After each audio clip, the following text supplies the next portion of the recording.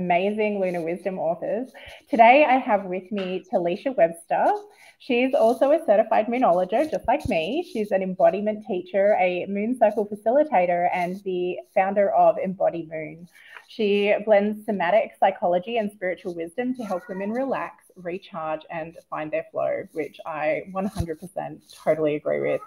Her classes and circles harness the cycles of the moon and the body as potent pathways for self-reflection, self-care, self-compassion, and self-empowerment. As a Virgo sun and former corporate workaholic, Telisha knows what it's like to live life overthinking, overwhelmed, and disconnected, and baby, don't we all. She loves to share the life-changing magic of the moon cycles as a blueprint to create ease, vitality, and connection. So she incorporates her qualifications in psychology, color therapy, and trauma awareness to create multidimensional transformational experiences for her clients that are grounding, uplifting, nourishing, and rejuvenating. So I hope that you guys are really going to enjoy this interview, because I cannot wait to dive deeper and let you know a little bit more about Telisha. So thank you for being with us today, gorgeous girl. Can you tell us a little bit more about you? Thank you so much for having me. This is so exciting. It's like my debut. No, it's great. And thank you for that lovely introduction. Yeah, so pretty much as you said, but I will say, I find this whole thing so funny, because even a year ago, I would have been pretty terrified to do something like this, and to sort of, I keep using the phrase like come out of the spiritual closet and talk about the fact that I'm pretty woo and I love the moon. So we've done a complete 180 there. But yeah, so my main focus at the moment is running moon circles for women. But I feel like just calling them a moon circle kind of undersells the magic, really, that happens in those settings, because every time I'm just absolutely blown away by what happens when I get women together and we sync up with the moon cycle and we share and we go through different processes to help us kind of reconnect to our inner selves. And that's part of what is sort of the core of all of my work, really. Like, on the surface of it, all these things seem not connected. Like, I did a psychology degree. I've got a huge interest in trauma and the nervous system and somatics. I do embodiment, which is a practice of being in touch with the body and kind of a movement meditation. And then I'm a moonologist and I run moon circles. So all these things seem pretty separate, but actually at the core, it's all about processes that can help us create the space to tap back into what's really going on inside, and help us become who we really want to be. So that's my bag. Oh, I love that. I love everything about that. And as you know, as a multi-potentialite as well, I totally understand that feeling like all of the things that you do are completely separate and that none of them go together. But it's funny how they do all create this pathway to exactly who we're meant to be and how we show up in our businesses and in the way that we work with our own personal energetics and flows. So I think you've brought together an amazing thing. I love that you do a lot of work also with the menstrual cycles and women really understanding their body. That is just, you were so high on my wish list. You were like just having that element of someone bringing in that menstrual wisdom as well, and combining it with the moon wisdom is just total book goals, I'm telling you. I love that. Thank you so much. I'm going to blush. But yes, I am kind of amongst my friends, the period queen. So, which I think I do touch on this in my chapter, but actually I've got to give a bit of a nod to my husband here, because the whole reason that I became interested in understanding the menstrual cycle was that he said to me, you know, he'd been tracking my cycle and was like, so I can time down to a T now when we're going to have fights or when you're going to be really sensitive, because like it's literally like day 19. Maybe you might want to look at that, because I was having at the time like pretty extreme PMS symptoms, basically. And that sent me down a whole kind of rabbit hole of understanding the energetics of a female female body, both from an energy perspective, but also hormones, how that affects how we think, our emotional state, our physical state. You know, it's like a massive thing. And when I learned about that, I was like, why am I in my 30s and only learning about this now? Like, no one taught me this. I know, honestly, it's absolutely crazy how disconnected we are from our bodies, like how modern society just doesn't teach women this information. And I think part of that is, and I'm not knocking hormonal contraceptives because I think every woman should have choices, but hormonal contraceptives obviously disconnect us from our own natural hormonal rhythms. And when we start doing that as teenagers, before we actually understand our bodies at all, and we're still going through massive hormonal flux as well, we haven't actually settled into a natural rhythm yet. Totally. That we never really develop that connection with ourselves. And I, like you, was in my mid-30s. I mean, having said that, I was tracking my cycles for fertility when I got pregnant with both of my kids. So that was in my mid-20s. But then years later, so about 8 years ago now, I was going through testing for polycystic ovarian syndrome, and my GP was like, well, you've got to take out your hormonal implant because you can't do hormone testing when you're on hormones. And I was like, well, it's due for renewal anyway. I'm totally happy to come off it. And honestly, I've never looked back. Like the connection that I regained with my body, and even like you said about your husband noticed these things, like my husband noticed things as well. And like it did facilitate some discussions about different noticing things at different times through the cycle. And because I have polycystic ovarian syndrome, like my cycle is not 28 days. So it's not just as simple as like every day 19, but it was, you know, looking at what the symptoms and everything were. So I'm a huge fan of tracking. Obviously these days I don't track for pregnancy or like for fertility signs because we've moved past that. But you know, like he's sorted that out, so I don't have to worry about that. But what is important though, I still track every month, and I still notice things, and I can look at where I'm at in my cycle and be like, oh, this is why I feel like crying today, or this is why I'm really angry. Like every time I get a DM, I'm like, oh my God, what now? But I also love the contrast, having started like working more deeply with the moon cycles, how the two interplay, like where the moon cycle is at and where my cycle is at, and how that creates clashes or harmonies. So I'm really excited to have you on board, because I love the discussions you've been facilitating also in the Lunar Wisdom community. Like had, you know, a couple of weeks ago, just for everybody watching, we were having conversations about our menstrual cycles and where we were at with the moon phases. And these are the conversations that I think we need to be normalizing as women. Like every woman needs to know these things about her body, and we need to talk about it more. So 100%. You know, like I said, I was so angry that I didn't know these things. And I just think, you know, if we want to talk about reconnecting to the divine feminine, for me, if you're born into the body of a female, one of the absolute best ways that you can reconnect with the feminine is to reconnect to the body, because that template that we have of our cycle, and like you said, it doesn't matter that yours isn't 28 days. There's actually a lot of variation in what's considered a normal length cycle anyway.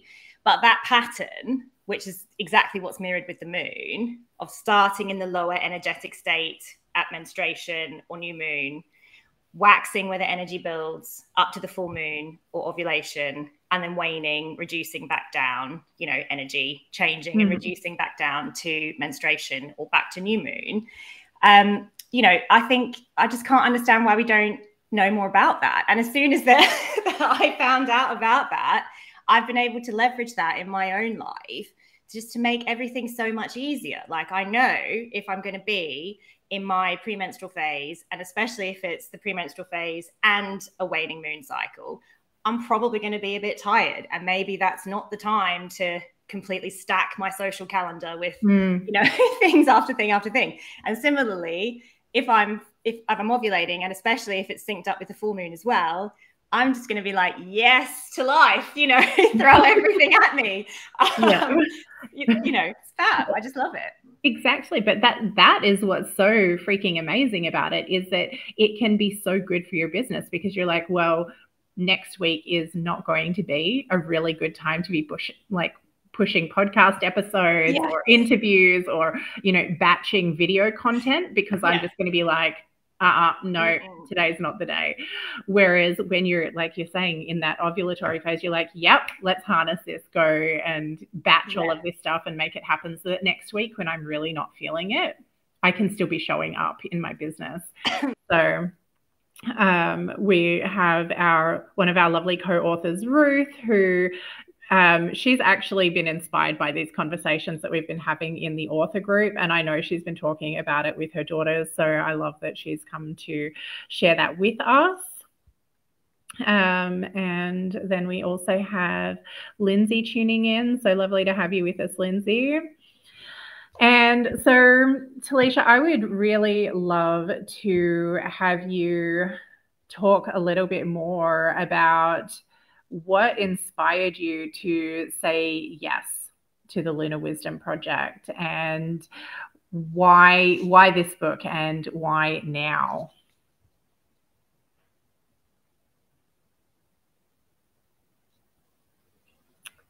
I think we might have just lost Telisha for a second, but I'm sure she will be back shortly.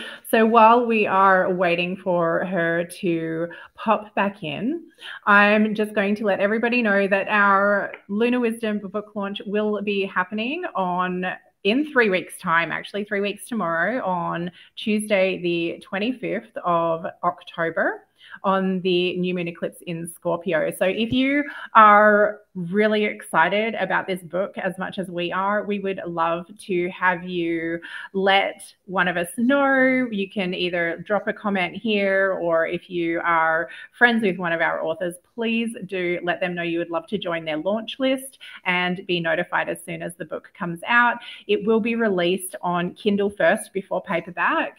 The paperback will follow closer to Christmas time. And the Kindle copy will be available between the 25th and the 31st of October for 99 cents on Amazon. So we would love you to support us on launch day on the 25th, but it will be available at a reduced price for a very limited time only, and then the price will be increasing. So if you would love to learn a little bit more about Lunar Wisdom, if you would like to learn a little bit more about the menstrual cycles, if you would like to learn about any of the things that any of our other authors have shared along the way through any of the other interviews, please do get in touch with your favorite author and let them know that you would love to be notified with them or by them for them. And I'm pleased to say that Telisha has come back and joined us again. So I'm just going to let her back into the studio. Hey, gorgeous. I'm so sorry. Completely lost internet at our house. I'm now tethered onto my phone. I don't know how much people heard or where I dropped out. So we pretty much got to the part where I was just about to ask you what it was that inspired you to say yes to Lunar Wisdom, why this book and why now? Okay. So I love telling this story because it's just such an example of, you know, synchronicity and the universe presenting you things at the perfect right time. So I was on your email list, Tracy, but I have to say, I don't really remember when I got on your email list. And, I'm sure there would, I love being on your list, but I was thinking, I hadn't noticed any emails from you kind of regularly. And then I just I'm so bad. You definitely don't get spammed when you're on my email list, that's for sure. No. But you know what I mean? It was sort of like, I'd obviously signed up at some point, but your emails, I mean, because I get so many anyway, half the time I get to like 1,000 emails in my Gmail and just delete them all because I can't keep up. So I hadn't noticed them recently. And I'd just come back from holiday and I'd done all this lovely like visioning around, okay, what's the message that I want to offer the world and how do all these pieces of what I do kind of connect together? And I opened my phone one morning and your email was just like, bam, straight there saying, looking for authors for Lunar Wisdom. And before I even read what, your brief for the book, I just had that like immediate full body, yes, that's the thing that I'm supposed to do. I'm supposed to be in that book, which I never used to be able to hear those messages from my body or my intuition. But that's part of what I love about doing these practices like moon work, menstrual cycle work, embodiment, because it allows you to hear those messages when they come up. So I got the full body yes. And then I immediately went, oh, but, I'm only just kind of restarting my business. And is it too soon? And I thought, no, sod it. I'm going to just put the application in and see what happens. And then we chatted and you said, come on board. And I was like, yay, hooray. So yeah, basically I said yes, because as soon as I saw the title and then when I read your brief, I just thought, I absolutely want to be part of this message. I want to be part of the movement of women who are bringing these ancient practices back to the forefront. And I think it's fabulous, because I've certainly noticed in the past few years that there's been a huge sudden resurgence in these topics, like out of nowhere, suddenly, Stylist magazine is running stuff on the moon, and we've got people on morning television here, like Kirsty Gallagher on morning TV in the UK, talking about her work with the moon. And it's like suddenly all come to the forefront. And these practices have just changed my life, so I thought it feels feels selfish almost not to share something that I think could help other women. That's been such a life-changing practice for me, and something that's easy but also fun. Like I think a lot of self-care practices, just to me anyway, feel like a real grind, like just something that I have to force myself to make time to do. But working with the moon, working with my cycle, working with my body, I never feel like that's a burden. I always look forward to it. It's something that just, felt like a beautiful divine practice. And, what could be more feminine than that? So that's why I said yes. I love that. I love that so much, especially what you're saying about so many self-care practices feel like a grind. Like you feel like you really have to push to do, like to schedule those things. Yeah. And I think part of it is probably because when we're disconnected from our cycles and we're trying to do the wrong things at the wrong time because we think that we're supposed to be doing them. Yeah. And when we are connecting with our bodies and with our energetic needs and our ease and flow, working with the menstrual and moon cycles really allows us to just follow what it is that we're being intuitively led to, like whether we need to be quiet, whether we need to slow down, whether we need to take that time to look inward and reflect and journal and just do the unpacking of the things, or whether it's more of an active self-care thing where we're like, okay, I need to go and do things that are going to nourish my body and, inspire my mind and really just push me out of my comfort zone because I'm ready to grow and to flourish and all of those things.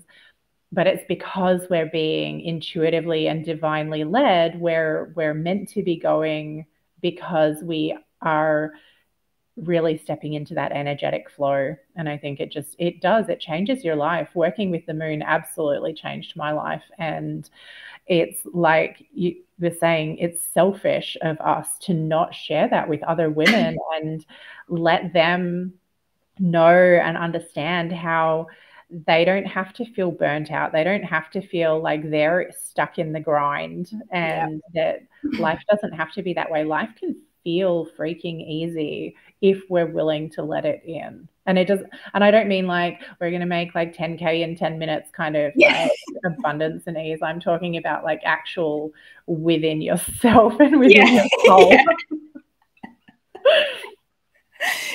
I 100% agree. And I think something that was really lovely that happened recently. So I had a bit of a break from running circles while I was finishing off some of my other certifications. And then I restarted them recently. And all my regulars were saying, oh my God, I'm so glad that you're running these again, because we've tried to find other things, that kind of replace this work. But it is quite unique and special. They all comment on how, you know, yeah, how life-changing it's been for them to have those reminders, even if it is once every 2 weeks, you know, at the new moon and the full moon, to give yourself permission to stop and slow down and check in and say, well, what is it that I need right now? You know, where am I at in my cycle? What's my internal energy like?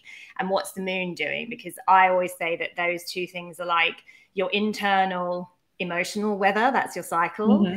And yet the moon is like the external energetic weather. So if you think about how we plan our day-to-day life, well, especially in London where the weather is crazy, you would never like even get dressed for the day without looking up, okay, is it cold? Is it going to be raining? Is it going to be sunny? You know, what do I need to wear? Oh, I was planning a picnic today, but it's going to rain. So maybe I won't do that. Maybe we'll change our plans. And I think that that's that same sort of thing, imagining the moon's energetics as an energetic weather and the menstrual cycle as your own emotional weather, just gives you more data, more options to know, okay, you know, if I'm in my menstrual phase, I'm probably going to be tired. So let's tap into that. And it just makes everything feel so much easier, you know. And like you said, it doesn't mean we're never going to have any negative things happen or we're never going to have tricky emotions, but it's just a way for us to be able to predict those things, make space for them and acknowledge and accept them. Because fighting against, you know, if you're knackered and then you try and do a CrossFit class, it's not going to go well, is it? No, but it's also like what you're just saying about once we recognize, another conversation that's come up in the author group before, and I've talked about it separately, is the quarter moons. And how there always is time when there are energetic clashes. And for me and for a lot of the clients that I work with, it often tends to be the first quarter moon is the external clashes. It's like when you end up having a run-in with, you know, your partner, your boss, your kids, you know, you might get an unexpected bill in the mail, you have it, you know, like an accident, or like all of the things that seem to happen around the first quarter moon. Whereas the third quarter moon seems to be more of those internal clashes. It's there, who am I to be doing this? You know, what's the point? I don't have what it takes. It's like all of the imposter syndrome and everything seems to show up in the third quarter moon, which, you know, is very waxing, waning cycle aligned. But it's funny because once you are synchronizing with the moon cycles and you have those clashes, like I know one of the other authors has commented on this, and I've experienced this myself as well, where she's like, oh my God, my husband and I got into it. And she's like, and then I looked out the window and it's the fucking first quarter moon. But it was then that whole, oh, okay, that's fine. I can release that because it's not actually just that we're having this fight and it's going to shatter my world because, you know, everything's going wrong. It's like, okay, yeah, I get it. No problems. Yeah. Deep breath. Breathe. This is going to be over in a day or two. Keep going. It's so true. And I'm like, that even happened with me the other week, right? Where I was like in one of our calls freaking out about my chapter and you were like, it's quarter moon, remember? And I was like, oh yeah, okay, yeah. Let's just wait a few days. That'll be fine. Yeah. And it you know, there's something so reassuring about it because it is that whole remembering that all of these phases will pass. Yes. Right? That we're not going to be stuck in the imposter syndrome together, or we're not going to be stuck in the weeds, you know, arguing for forever that things are going to smooth out again, or we're going to feel good again. The sun's going to come out again and shine again. All of those things. I think that's such an important message of any cyclical work. And I think there's sort of two parts to that, because I spend a lot of my life avoiding those sort of lower energy, what we might perceive as more negative states, like the premenstrual stage. You know, what we tend to be a bit more strong men, we can be a bit more cranky, we can be critical, just as like what happens with the waning side of the moon, right? And I think a lot of us also try to cling on to what we think are the positive states, you know, the fun, high energy, waxing part of our cycle. And you know, I certainly, before I found this work, I could feel that shift happening energetically, where I would be shifting out of my kind of pre-ovulatory and ovulatory, and then going into that premenstrual phase. And I would have this response in my body, like, no, you know, I want to stay here. But nothing in nature does that. You know, it's not spring and summer all year round. Flowers don't bloom all year round. Like those lower energy states, the waning part of that cycle, our autumn and winter phases, are just as important for all animals, all nature, harmony on earth, basically.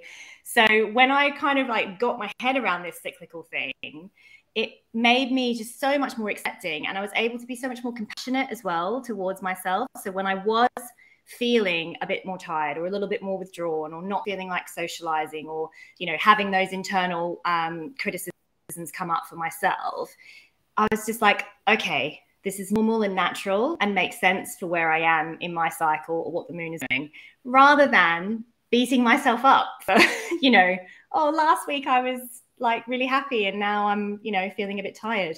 So that's what I mean. I just feel like it's such important information for everybody to know. And yes, my work, I mostly speak to women, but I am raising a son. So, you know, I do think that men need to understand as well, because, you know, most men have got some women in their life, even if that's their own mum, you know.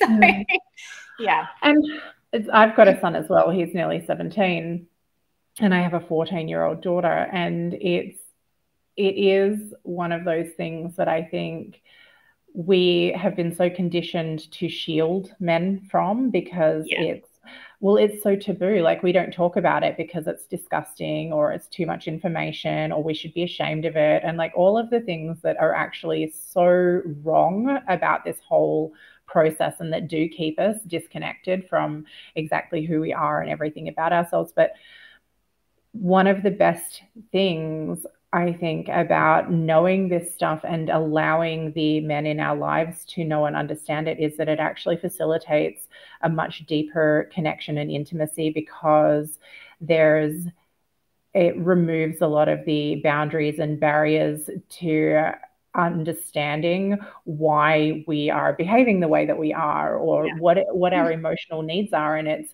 like, well, instead of just being, oh my God, she's so freaking clingy, it's like, okay, she's in this part where she just really needs to be nurtured, right? Or like, oh my God, she just doesn't even want to be near me. She's just like, back the fuck up, buddy.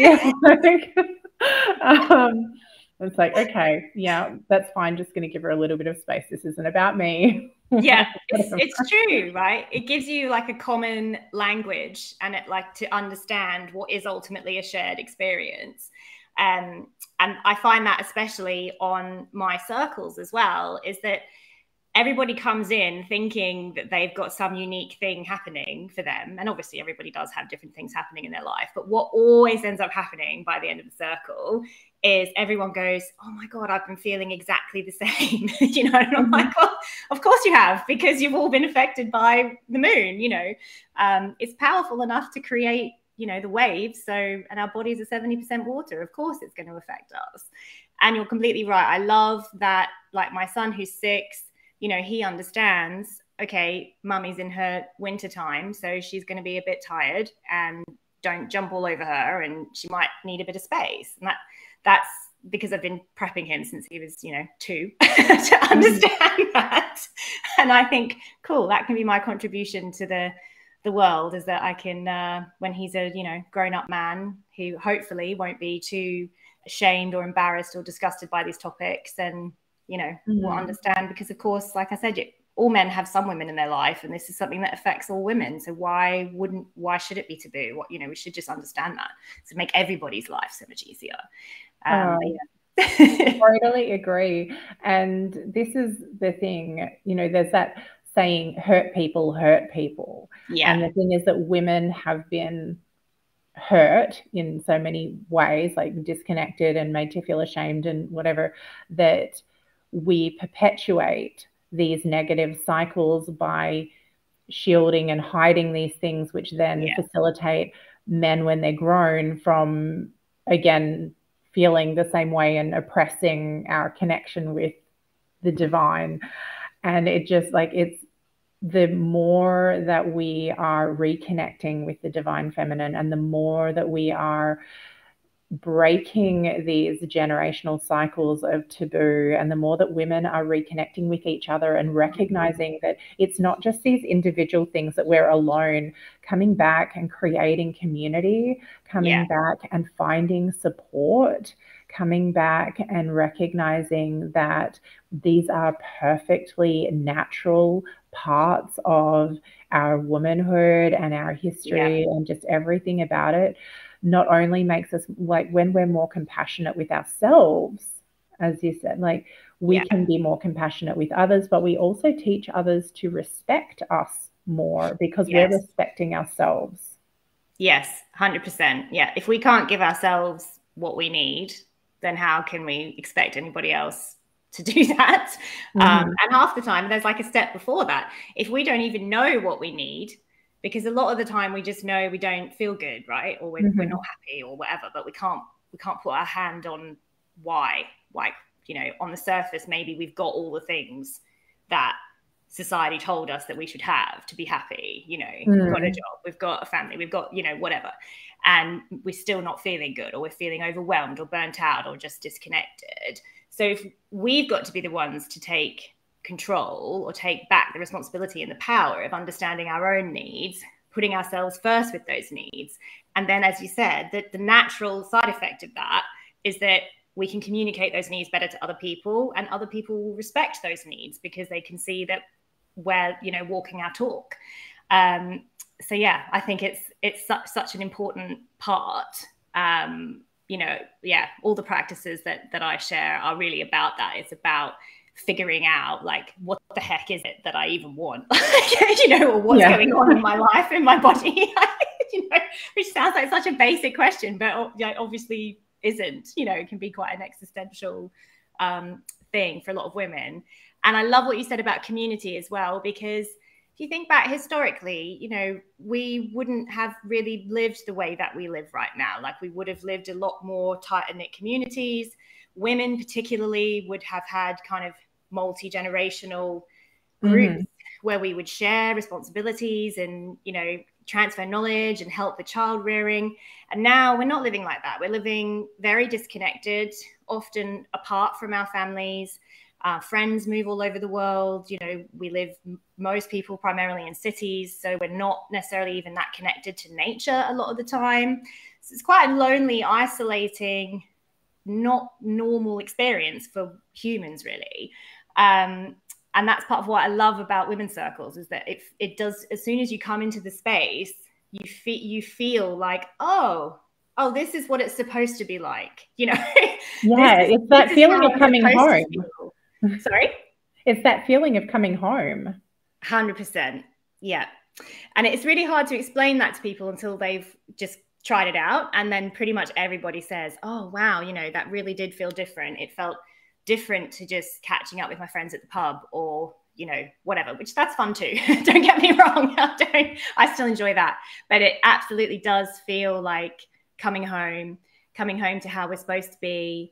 How women are, you know, how easy it can be, how supportive it can be for women to relate together in that way, and coming home to ourselves. Ultimately, that's you know, part of my message, all about coming home to yourself, coming home to ourselves.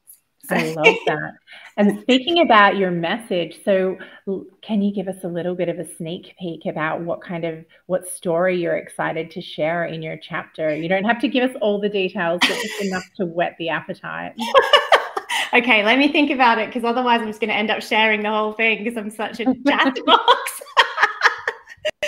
I'm really, actually, if I'm being, you know, 100% honest, I am equal parts excited and equal parts a little bit scared about sharing this, because, you know, as I'm sure you've mentioned on some of the interviews with the other authors, a huge part of the book is sharing our own personal story with how we started working with the moon, right? What does it mean? What does lunar wisdom mean to us? And what does reconnecting to the divine feminine mean to us?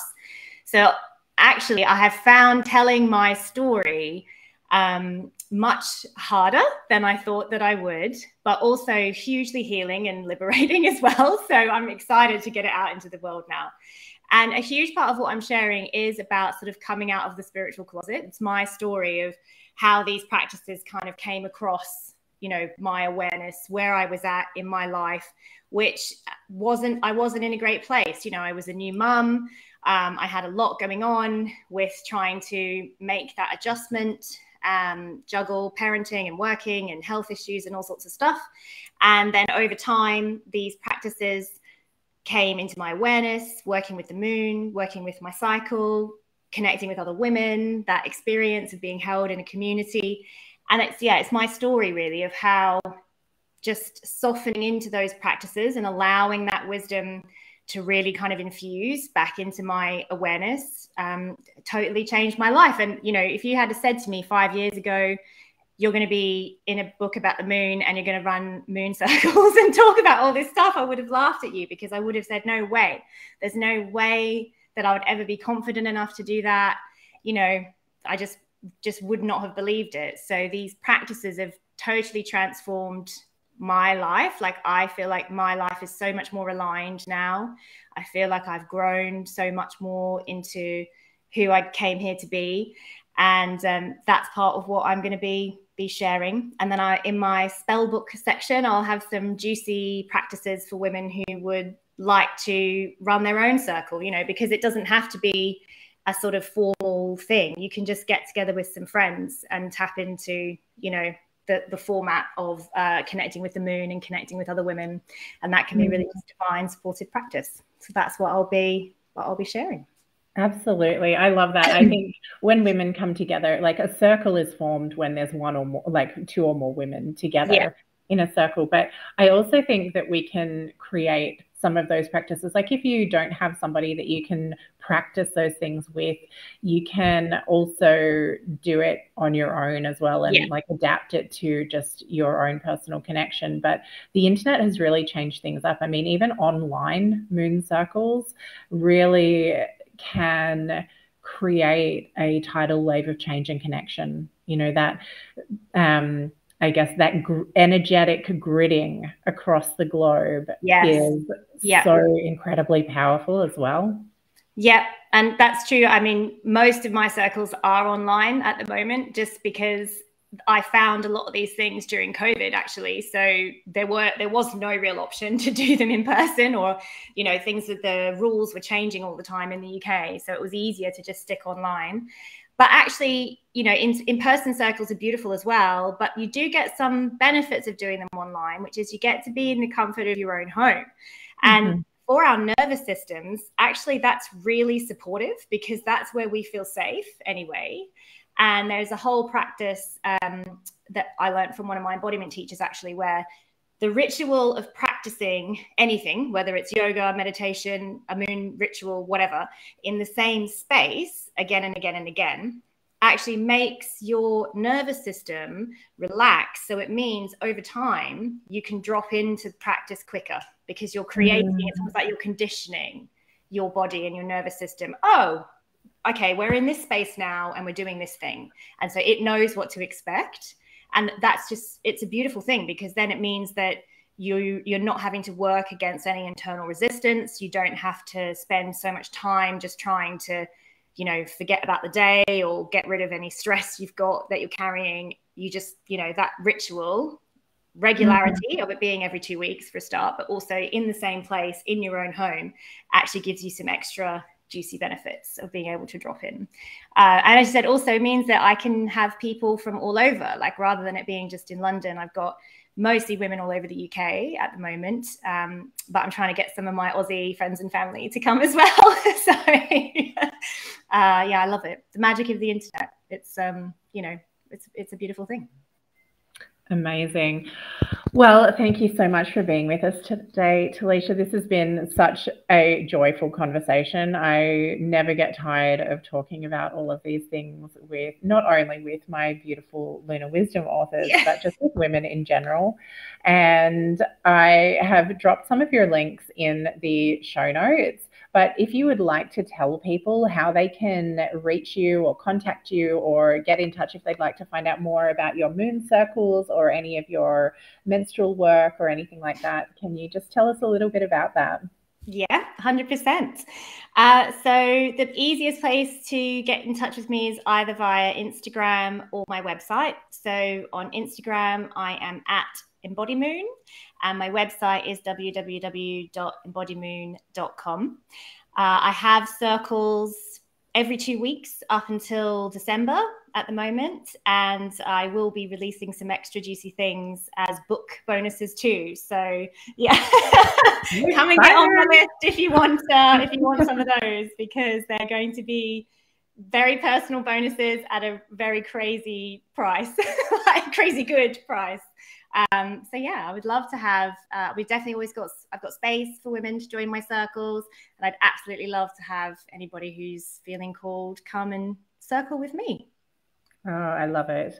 I'm so excited. Telisha's actually going to be running a circle for us. Yeah.